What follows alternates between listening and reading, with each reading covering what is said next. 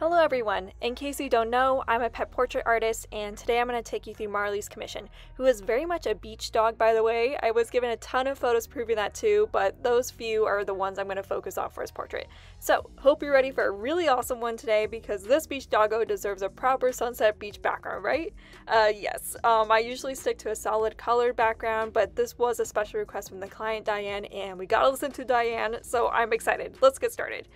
Okay, to create a stunning sunset with acrylic paint, you'll need to put down that first layer of color, which is what I'm doing right now. It doesn't matter what it looks like really, it will just help the next layer become more opaque. I'm going to base the sunset and ocean off of that reference I'm showing you. I think it's important to bring in as much as the references you can back into the painting so that it makes the portrait as personal and special as possible. Okay, so now that the background is painted in, I'm going to move back into describing Marley.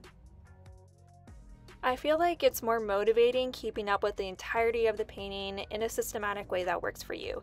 I work in the same way every time, so I know what I have to do to get to that next step of the piece. For example, what I have to do now to keep moving along is outline and perfect all the major shapes like the eyes, nose, and ears, and that's what you're going to see me do for the next couple seconds.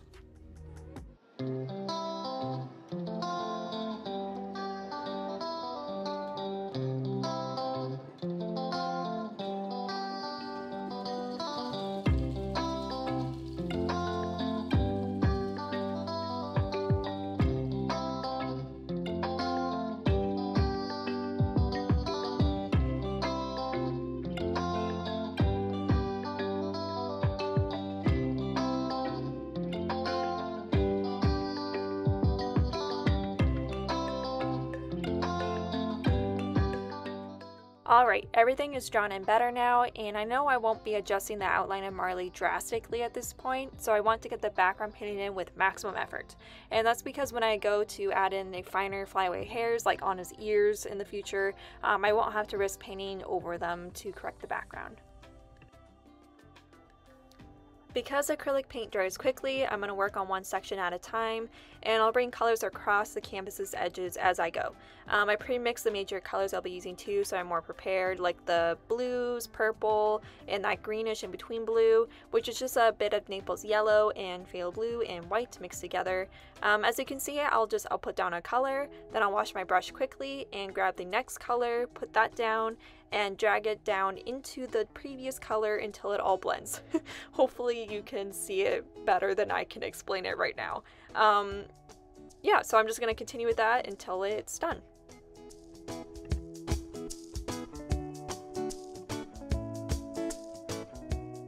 Alright, it's all looking nice and opaque now, and I will go back in to add a bit more color and seagulls. Oh my gosh, I completely forgot to tell you that Marley is obsessed with seagulls, so it was decided that they should be added into the background, which I'll do when the paint dries. So now it is time for rendering. I always start at the eye if I don't know what to attack first. I'm going in with Naples Yellow, and I'm just going to see where that takes me.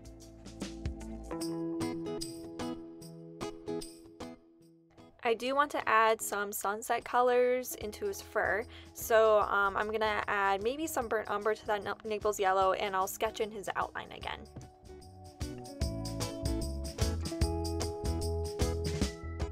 And that brought me to detailing his ear. I put down some purple mixed with burnt umber and black, then painted in the squiggly lines I saw to get that texture going. The lines will fit in more realistically as I'm painting it into that dark paint. The color on the highlights is looking a tad chalky now because I switched to a tint of just burnt umber, but I can fix that later when it dries.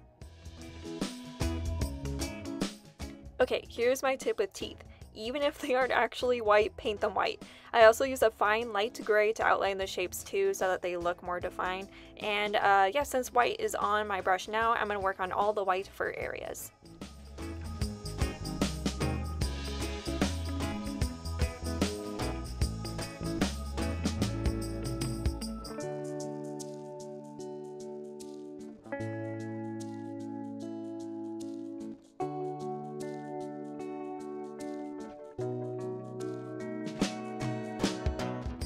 I chose this reference photo because he looks so happy, and I kind of have to make the painted pose up, as a seated pose is best for his portrait, not standing like he is in the photo.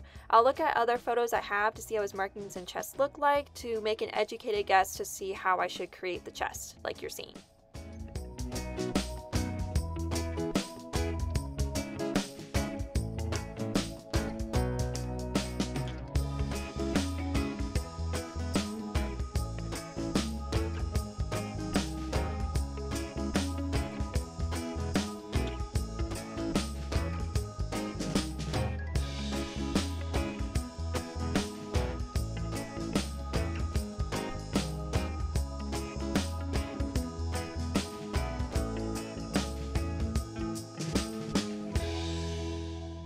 Like I mentioned before, some areas of the background need a bit more detailing.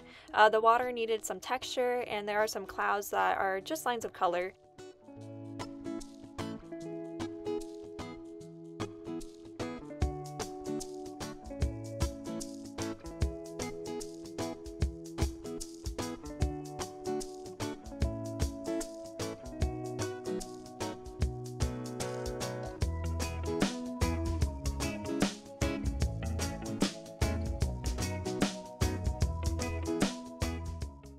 I still want this all to be pretty vague, as it is just a background to Marley.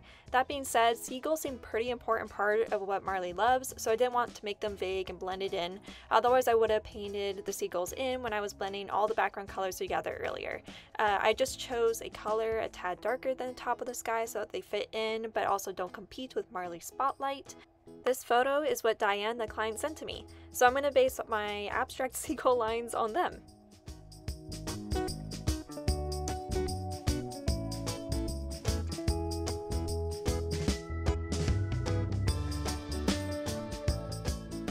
So you're going to see me try to replicate that one seagull on the far left of the photo, but yeah, it definitely comes out very scruffy, and I think it just made the whole section look pretty busy.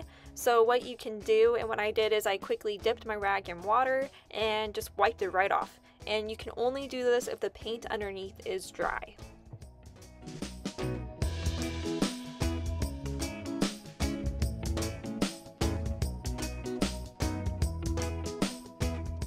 Okay, now the background is looking awesome, so I'm on to the final details of Marley.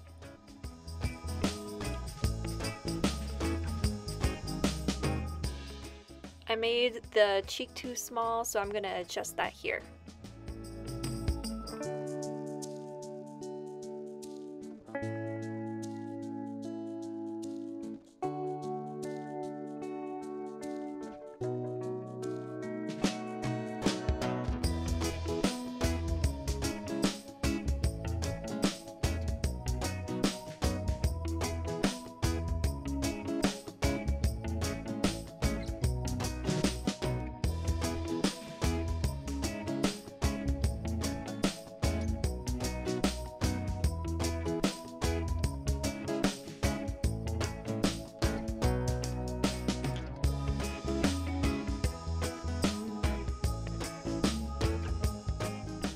So Marley is so happy in this main reference photo because he's looking at his favorite toy, this pink ball.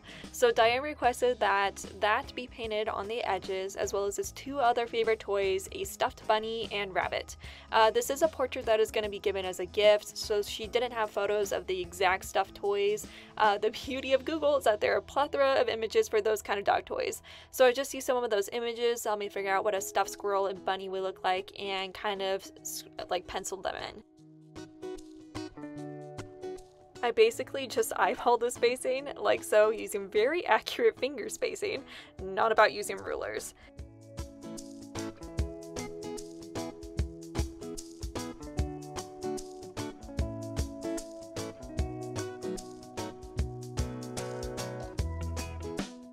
This is as specific as I need it to be before I feel confident enough to paint, and fast forward a bit, here is the finished product.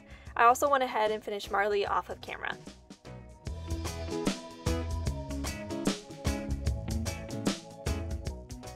Basically, I just use a watered down burnt umber to glaze over the ears, bring back that warmth in his coloring, and added in some whiskers. This is such a fun one-of-a-kind piece from Marley here, and I really hope Diane's friend enjoys it.